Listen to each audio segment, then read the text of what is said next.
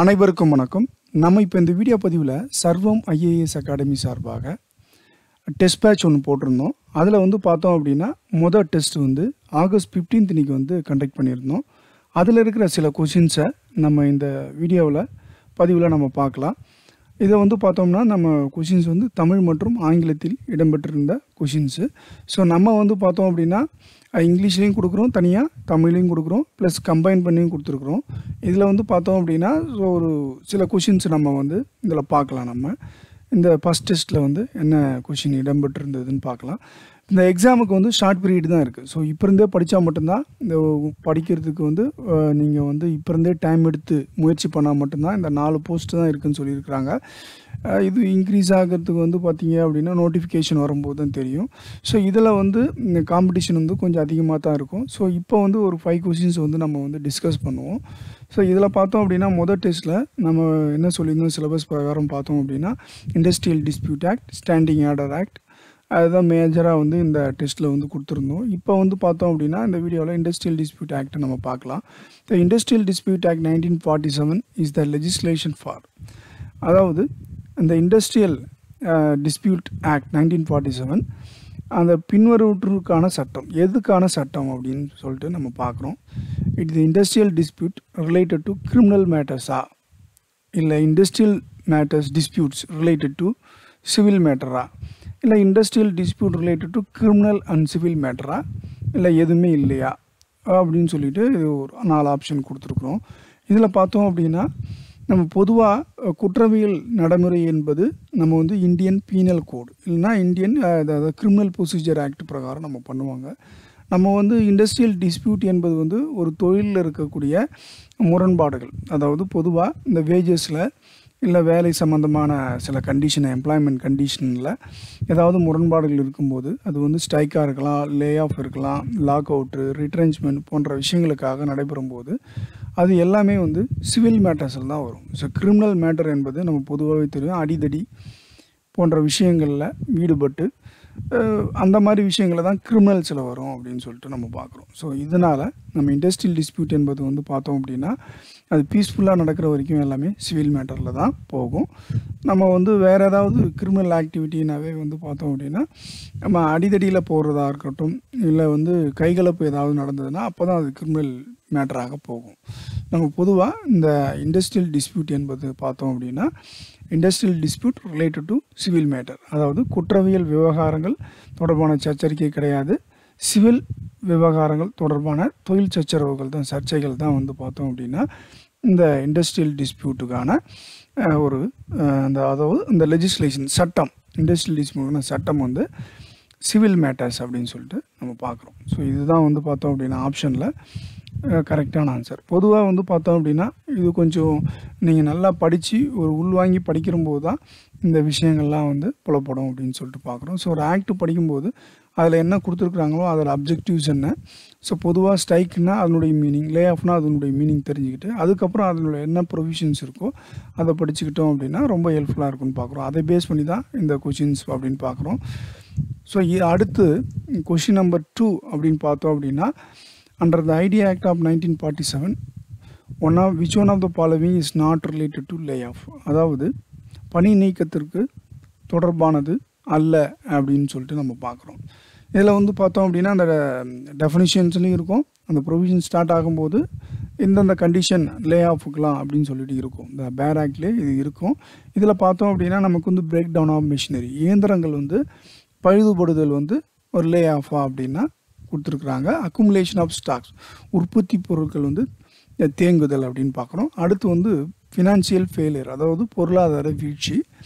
அடுத்து shortage of goal, power and raw material, இதில் நிலக்கரி, மின்சாரம் மற்றும் மூலப்பொருட்களினுடைய பற்றாக்குறை. அதாவது நம்ம அந்த லே ஆஃப் பணி நீக்கிறாங்க அப்படின்னா என்ன காரணங்களாக இருந்தது அப்படின்னா, அதாவது இருக்கலாம் அப்படின்னு சொல்லிட்டு இண்டஸ்ட்ரியல் டிஸ்பியூட் ஆக்டில் கொடுத்துருக்கு. அவங்க எலிஜிபிள் ஃபார் காம்பன்சேஷன். ஸோ அதில் இன்னொரு வேர்டு சேர்த்துக்கலாம், எலிஜிபிள் ஃபார் காம்பன்சேஷனுக்கு பார்த்தோம் அப்படின்னா லே ஆஃப் அப்படின்னா இந்த ஃபாலோவிங் விஷயங்கள் இருக்கணும் அப்படின்னு சொல்லிட்டு நம்ம பார்க்குறோம்.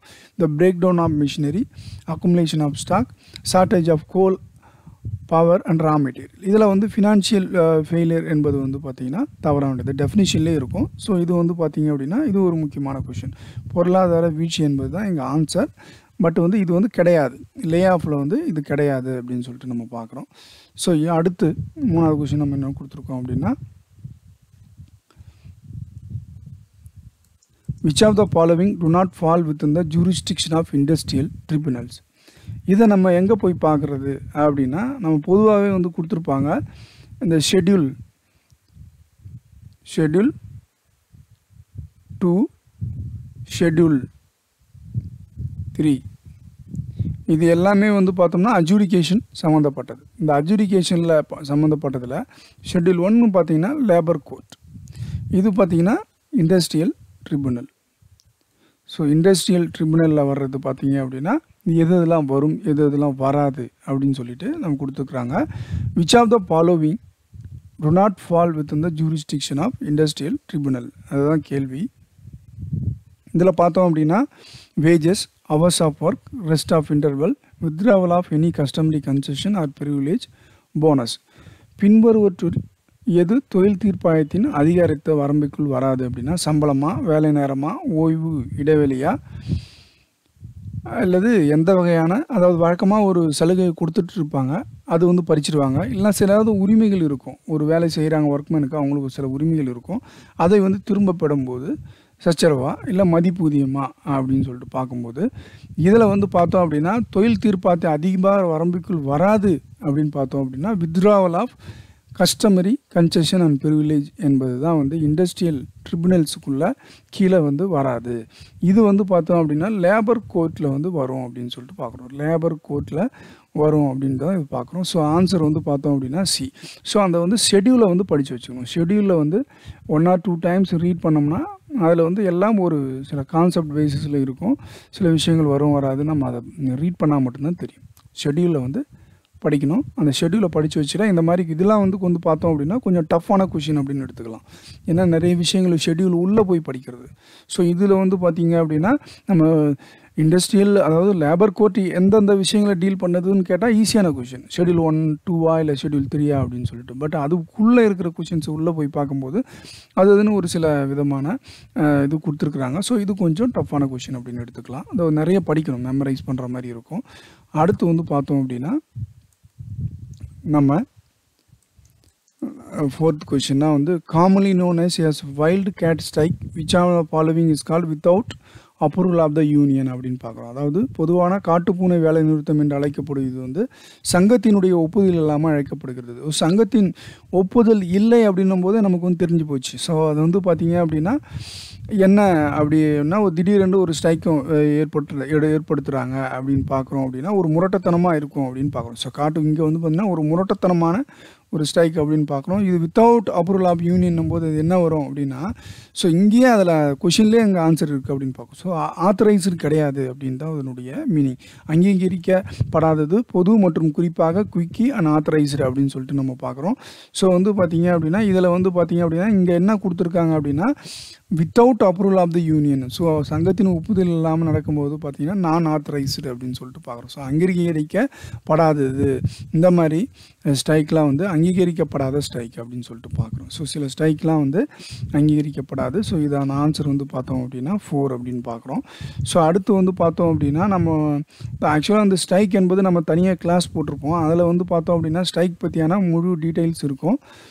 ஸோ உங்களுக்கு ஏதாவது டவுட் இருந்தால் கமெண்ட் செக்ஷனில் கேளுங்க, அந்த ஸ்ட்ரைக் பாட்டில் நம்ம எக்ஸ்பிளைன் பண்ணலாம். ஏற்கனவே வந்து கொடுத்துருக்குறோம் என்னென்ன விதமான ஸ்ட்ரைக் என்னன்னு அதை பார்த்து தெரிஞ்சுக்கிட்டால் போதுமானது. இதில் வந்து பார்த்தோம் அப்படின்னா இன்னொரு முக்கியமான கொஷின்ஸ் ஒன்று கொடுத்துருக்கோம் அப்படின்னா which of the following is bound to hold the conciliation in case of public utility service which is while is not bound to do so in any other cases of non public utility service அப்படின்னு சொல்லிட்டு பார்க்குறோம். பொதுவாக அந்த பொது பயன்பாட்டு சேவைகளுக்கு கண்டிப்பாக வந்து சமரச அதிகாரி கிட்ட வந்து போய் தான் ஆகணும். ஸோ உதாரணமாக எடுத்துக்கிட்டோம் அப்படின்னா நம்ம வந்து பொது பயன்பாட்டில் நம்ம டிரான்ஸ்போர்ட்லாம் பார்க்குறோம். ஸோ அது மாதிரி ஒவ்வொரு டைம் போனஸ் விஷயத்திலும் சரி, அவங்களுடைய ஊதிய உயர்வு வரும்போது போன்ற விஷயங்களை நம்ம வந்து பார்த்துட்ருக்கோம். அதாவது பப்ளிக் யூட்டிலிட்டி சர்வீஸ், பொதுவாக பயன்பாடு, பொது சேவையை வந்து மக்கள் பயன்படுத்துகிறார்கள். அவங்கெல்லாம் கண்டிப்பாக வந்து பார்த்தோம் அப்படின்னா இந்த கன்சலேஷன் ஆஃபீஸர்கிட்ட கண்டிப்பாக வந்து வரணும். ஸோ இவ வந்து பார்த்தீங்க அப்படின்னா சில விஷயங்களை வந்து பார்த்தீங்க அப்படின்னா கன்சலேஷன் ஆஃபீஸர்கிட்ட வந்து தேவையில்லை. ஸோ வந்து எப்போவுமே வந்து பார்த்தோம் அப்படின்னா இங்கே லேபர் கோர்ட்டுக்கு ஸ்ட்ரைட்டாக போயிடுவாங்கன்னா போக மாட்டாங்க. போர்ட் ஆஃப் கன்சலேஷன் போக மாட்டாங்க. ஆர்பிட்ரேட்டர்லாம் போக மாட்டாங்க. பத்தம் வந்து பார்த்திங்கன்னா சமரச அதிகாரிகிட்ட தான் வந்து கண்டிப்பாக வந்து போவாங்க. ஆன்சர் வந்து பார்த்தோம் அப்படின்னா நமக்கு கன்சிலேஷன் ஆஃபீஸர் தான் வந்து கரெக்டான ஆன்சர் அப்படின்னு சொல்லிட்டு நம்ம பார்க்குறோம். ஸோ இதுதாங்க நம்ம வந்து ஒரு எக்ஸாம்பிளுக்காக இந்த கொஷின்ஸ்லாம் கொடுத்துருக்கோம். இப்படி தான் இந்த சர்வம் ஐஏஎஸ் அகாடமியினுடைய கொஷின்ஸ் வந்து பார்த்திங்கன்னா ஸ்டாண்டர்டாக இருக்கும், புரிந்து படிக்கிறது கூடியதாக இருக்கும். சில கொஷின் டைரெக்டாகவும் கொடுத்துருப்போம். அது வந்து பார்த்திங்க அப்படின்னா ஒரு 10-20 கொஷின் வந்து டைரெக்டாக இருக்கும், செக்ஷன் வைஸாக மேனேஜ் பண்ணுற மாதிரி இருக்கும். சிலது வந்து இதனுடைய அண்டர்ஸ்டாண்ட் பண்ணி படிக்கிறதா இருக்கும். எப்போவுமே ஒரு 20-30 கொஷின் வந்து பார்த்திங்கன்னா எல்லா எக்ஸாம்லுக்குமே வந்து ஒரு ட்ரிக்கியான விஷயங்களாக இருக்கும். ஸோ அந்த பேஸ் பண்ணி தான் நம்மளோட டெஸ்ட் பேட்ச் பார்த்திங்க அப்படின்னா ஒரு ட்ரிக்கியான கொஷின்ஸ் எப்படி கேட்கலாம், ஸோ எதுவுமே மிஸ் பண்ணக்கூடிய லெவலுக்கு நீங்கள் டைரக்ட் கொஷின்ஸ் வந்து பார்த்தீங்க அப்படின்னா டைரெக்டாகவே நீங்கள் அட்டன் பண்ணிடலாம். இப்போ பேர் ஆக்ட் படித்து அட்டன் பண்ணலாம். பட் இந்த மாதிரியான கொஷின்ஸ் வந்து பார்த்தோம் அப்படின்னா நம்ம இன்ஸ்டியூட்டில் பார்த்தீங்க அப்படின்னா ப்ரொவைட் பண்ணுறோம். ஸோ கண்டிப்பாக உங்களுக்கு வந்து இந்த டெஸ்ட் பேட்ச் அட்டன் பண்ணிங்கன்னா கண்டிப்பாக உங்களுக்கு கான்ஃபிடென்ட் கிடைக்கும். நிறைய மார்க் எடுக்கும்போது அதில் உங்களுக்கு கான்ஃபிடென்ட் கிடச்சி ஸோ இந்த எக்ஸாமில் சக்சீட் பண்ணுறதுக்கு வந்து பார்த்திங்கன்னா உதவியாக இருக்கும் அப்படின்னு பார்க்குறோம். ஸோ இதுதான் இந்த எக்ஸாம்ஸ் வந்து இதோட முடிச்சுப்போம். ஸோ இன்னொரு வீடியோவில் நம்ம பார்க்கலாம். டெஸ்ட் பேட்ச் வந்து நீங்கள் ஜாயின் பண்ணுறோன்னு நினைக்கிறவங்க ஏற்கனவே வந்து ஒரு முந்தைய வீடியோக்கெல்லாம் ஃபுல் எக்ஸ்ப்ளனேஷன் வந்து நம்ம கொடுத்துருப்போம். டெஸ்ட் பேட்ச் வந்து எப்படி ஜாயின் பண்ணுறது அப்படின்னு சொல்லிட்டு. சப்போஸ் வந்து இப்போ நீங்கள் வந்து ஜாயின் பண்ணுறீங்க அப்படின்னா ஜாயின் பண்ணிக்கலாம். இதில் கான்டாக்ட் நம்பர் பார்த்தீங்க அப்படின்னா 8148926077. இதில் வந்து பார்த்தீங்க அப்படின்னா நீங்கள் வாட்ஸ்அப் பண்ணலாம், இல்லை டெலிகிராம் குரூப் இருக்குது. ஸோ இதில் வந்து பார்த்தீங்கன்னா ACL 2023 எக்ஸாம் அப்படின்னு சொல்லிட்டு ஒரு வாட்ஸ்அப் குரூப் இருக்குது. ஸோ அதில் வந்து நீங்கள் ஜாயின் பண்ணிக்கலாம். சில தகவல்கள்லாம் எப்பப்பெல்லாம் டெஸ்ட்டு ஷெடியூல்லாம் அப்படின்னு சொல்லிட்டு அதில் கொடுத்துருப்போம். ஸோ நீங்கள் அதில் வாட்ஸ்அப் பண்ணிங்கன்னா ஃபீஸ் ஸ்ட்ரக்சர்ஸ் என்ன எவ்வளோ ஃபீஸ் பே பண்ணணும், எப்பப்பெல்லாம் எக்ஸாம் நடக்குது, பிடிஎஃபாக நாங்கள் மெட்டீரியல் வந்து பார்த்தீங்க அப்படின்னா சில ஷார்ட் நோட்ஸாக இப்போ லேபர் லாக் மட்டும் கொடுத்துட்ருக்கோம். காம்ப்ரிஹென்சிவ் நோட்ஸாக வந்து பார்த்தீங்கன்னா அப்படின்னா நோட்டிஃபிகேஷன் வந்ததுக்கப்புறம் கொடுக்கலான்னு இருக்கும். ஸோ ப்ரைவேட்டாக வந்து கிளாஸ்லாம் வந்து கொடுக்குறோம். அதாவது இப்போ தான் ஆரம்பிச்சிருக்கோம். இதில் வந்து பார்த்தீங்க அப்படின்னா ஓப்பன்லேயே நிறைய கிளாஸஸ் நீங்கள் ஏற்கனவே பார்த்துருப்பீங்க யூடியூப்பில். ஸோ இன்னும் பார்த்தீங்க அப்படின்னா ப்ரைவேட்டாக வந்து இந்த டெஸ்ட் பேட்சில் ஜாயின் பண்ணுறவங்க எல்லாருக்குமே வந்து ப்ரைவேட் வீடியோஸாக ஃபுல் சிலபஸ் கவர் ஆகிற மாதிரி கொடுக்க போகிறோம்.